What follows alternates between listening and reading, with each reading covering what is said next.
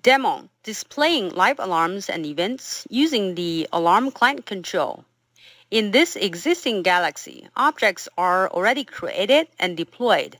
From the deployment view, there's a GR platform, AOS platform, and a VIS platform. Under AOS platform, there are application objects such as Plant 1, Plant 2, Western region are area objects. Pump 1, Pump 2, Water Tank 1, Water Tank 2, and Main Pump are application objects. In template, tank, and pump, their attributes have alarm feature enabled, such as level.pv in the tank template. There are limit alarms enabled for high and low. And for pump template, there's a PV attribute enabled with a state alarm. The active alarm state is stopped, so when the pump stops, an alarm will be triggered. In this Galaxy, there are two Win Platform objects enabled as the InTouch alarm provider. One is the AOS platform. I enabled the InTouch alarm provider for AOS platform already and leave the blank for alarm areas, which means all areas in this Galaxy can be subscribed by the alarm clients. And the other InTouch alarm provider is the VIS platform. So alarms can be subscribed through VIS platform as well. In the graphic toolbox, I have already created an orchestra symbol, which is the live alarms, and take a look how to configure the alarm client control. First, I need to add the alarm client control on the drawing canvas. Then I can change the size, for example, 1000, and then just to make it a little bit bigger. To configure this alarm client control, I can double-click and open the animation. First, on the alarm mode page, that I can specify the client mode of this alarm client control. Client mode has options such as current alarms, recent alarms and events, historical alarms or events, or both. For this demo, I only need to configure it for current alarms as default. So the alarm client control by default will show all the active alarms in subscribed area. How to subscribe the areas is by specifying the alarm query here. In the alarm query editor that I can put multiple filters based on a format. First, I need to specify the node name of the InTouch alarm provider, such as, in our case, V14 AOS, where I have deployed my AOS platform, and then provider is Galaxy by default, and then exclamation sign that I need to specify an area object, Western region, for example. Use a space as the separator and then add multiple filter such as Plant 1 and add another one for Plant 2. And maybe add system objects. So just add system objects. For color page, that I can customize colors for the alarm record, including the text font color and the background color for each type of events or alarms. And I can customize the heading, grid color, and the window backgrounds. I'm not going to customize my color here, just leave everything as default. On the column page, that I can customize column sizes and display name for each column and sorting order for the alarm records in the alarm control. For each column, I can decide show the column or not by checking or unchecking the checkbox in front of each column names. For example, if I don't want to show class and then just disable it, if I want to show that again, just show it again. Underneath of the configuration that you can see a preview area will display how the columns will look like after the customization. I can also adjust the sequence of each column, how they display before other columns or after any other columns. So just using the arrow buttons, such as I want to display the name in the front. just to put name in the front. I can change the display name. I want to show attribute, because in application server, we're actually displaying attribute. And time, I just want to show time. For group, which refer as area, just change group to area. Furthermore, that I want to display operator, I want to display user. User 1 column will display the alarm severity information, so I just change that to severity. I can also change the width of each column. For example, the attribute name, it doesn't need 100 pixels, so just change that to 80. And for severity, it doesn't need 100, just change to 50, for example. And while I change the configuration here for column details, the preview changes, and I can specify sort column. First, sort column as time. I want to change that as descending so that I can see the most recent alarm on the top. I can also change the sorting order from the preview area as well. I can sort by ascending or descending by clicking at the heading of the column in the preview area. Or I can specify another sort column, change them as well. I can change the width of the column from here as well. From the column details, it will change accordingly. So I just need to see my alarm client control look like this. Scroll to the right so I can see all the columns I have already enabled. For the query filter, since I defined the default query filter on the alarm mode page for current alarm client mode, the default query filter cannot be deleted from the alarm query filter page. I cannot delete the default query filter, but I can change it. Once I change the configuration here on the alarm mode page, the default query filter will be changed accordingly as well. I can add more query filter, such as I can add plant 1, and then I need to specify the node name. I can specify the alarm provider B14 VIS node and click on set. And then I need to specify the provider, because our alarms coming from application server, coming from our Galaxy. So just to specify the name as Galaxy. And I need to specify the group name, which is our area names. Change to plant 1. Set. And new query filter has been created as well. I can export my predefined query filter as a file, such as plant1 XML file. Save it. And I can import alarm query filter from another file, such as my queries. Replace? Yes. Replace it. And then I got more query filter I have predefined, such as the default one. I can see the details are from Western region, and plant 1 and plant 2 and system objects. And then plant 1, plant 2, Western region, plant 1 shelved and plant 2 shelved, querying those shelved alarms. Time setting page, I can specify time zone or specify a particular time format. So I just leave everything as default here. On runtime behavior page, that I can define the behavior or enable, disable capability or features for the alarm client control. For example, I want to show the grid at runtime, and I want to auto scroll to the new alarm. Maybe not, because it will always scroll to the new alarms and you can't see very well. And I can hide errors or warnings. And I can allow, at runtime, the user can customize the size of the column. That resizing column at runtime doesn't change the configurations.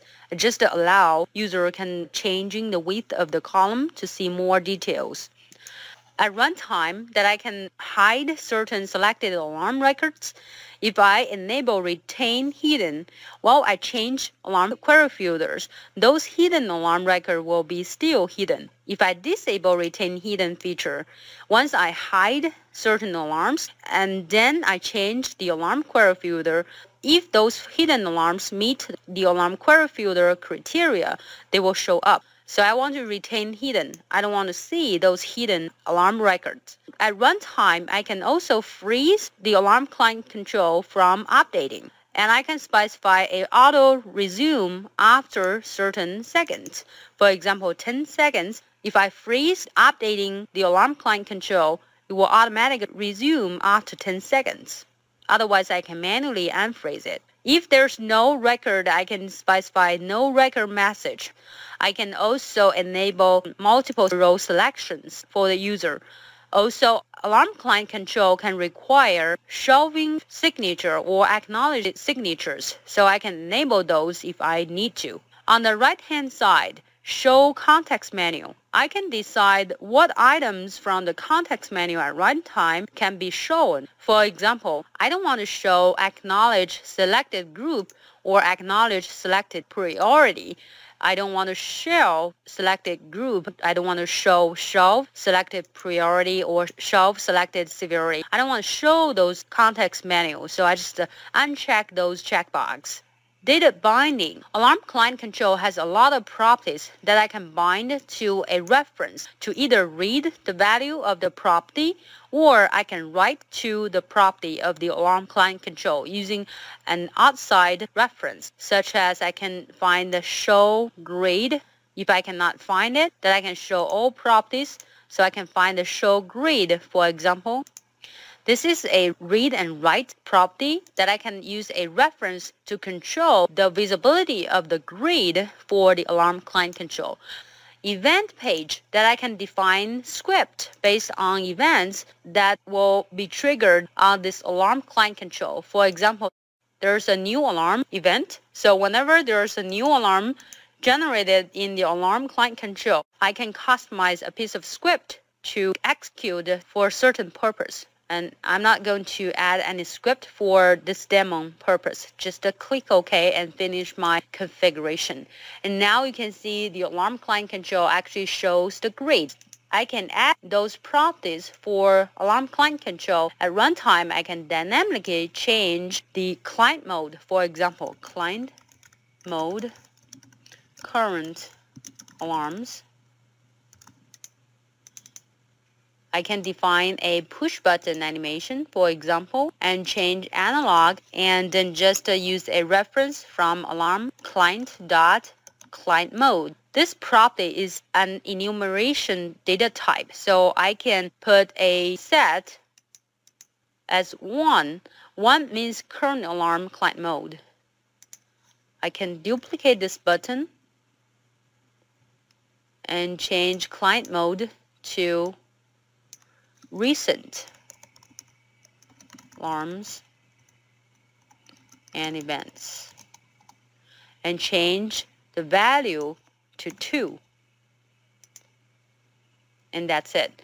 If I save this orchestra symbol and switch to InTouch application, in InTouch application, I have already created a window for live alarms. And then I just need to embed my orchestra symbol live alarm on this window and switch to runtime. At runtime, alarms are sorted by the time descending order. So the latest alarm appears on the top. I can also sort by states, by time as well, and change the width for the attribute. So I can see water tank 2 level.pv high is currently unacknowledged but returned to normal, and alarm type is high. Priority is 200, and all other information for this alarm are displayed. I can acknowledge selected by right-click on the context menu, acknowledge selected. Once I acknowledge this alarm, I need to provide an acknowledge comment.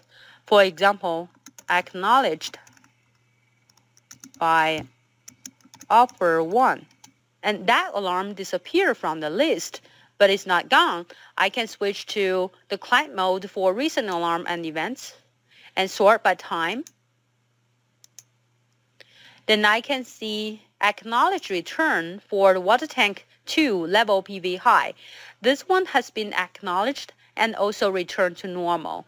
And if I want to scroll to the right, Then I can see the alarm comments column, acknowledged by operator 1. And because I don't have security, the user operator shows as default user.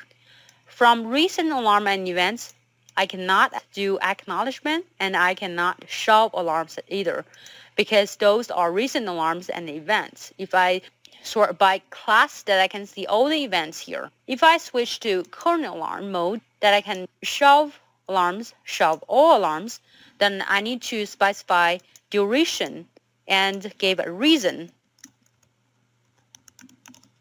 And those alarms will disappear if I'm able to show those alarms. To show those shelved alarms, I can select the query filter and select Plant 1 shelved. This is the shelved alarm. I can unshelve alarms from here as well. I don't have to provide a duration and reason. I can select for Plant 2 and then unshelve this alarm as well. And now use the query filter and select the default. All the alarm will show up again. I can also select certain rows that I want to hide. For example, I'm going to hide Plant 2 from AOS platform and the Western region from AOS platform. Just hide selected. I can select which one I don't want to hide. For example, hidden. I can see those alarms are being hidden. I can select one of them or multiple ones, unhide. They will appear in the alarm client control again. Unhide this as well. From the status bar that I can see is displaying 1 to 8 of 8 alarms. So totally for current alarms, I have 8 alarms, and now it's 100% completed displayed.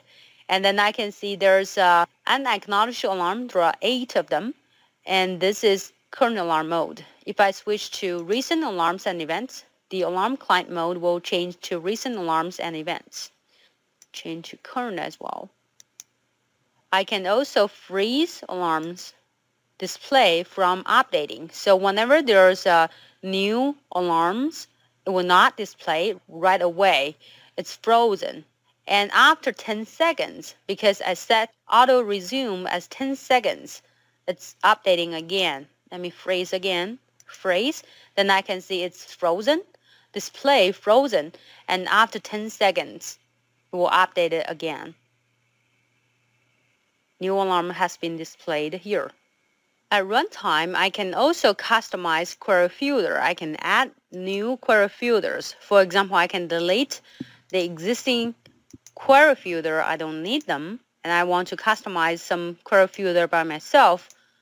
I can do add new query filters, but I cannot delete the default ones. So just add a new query filter like Plant 1, and then I need to specify the node name. I can query alarms from the visualization ones, VIS, and then provider is Galaxy.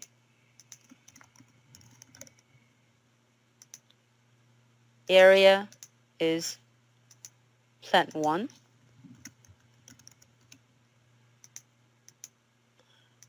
And query it. Now that I can see water tank and sort by time again, unacknowledged, return to normal, and then the node is from the VIS. If I change the query filter from DEV, which is not an in-touch alarm provider, and I will not getting any record back because the dev computer for the GR platform is not enabled as an in-touch alarm provider. So just change the node here back to VIS or AOS. And this is the end of the demo.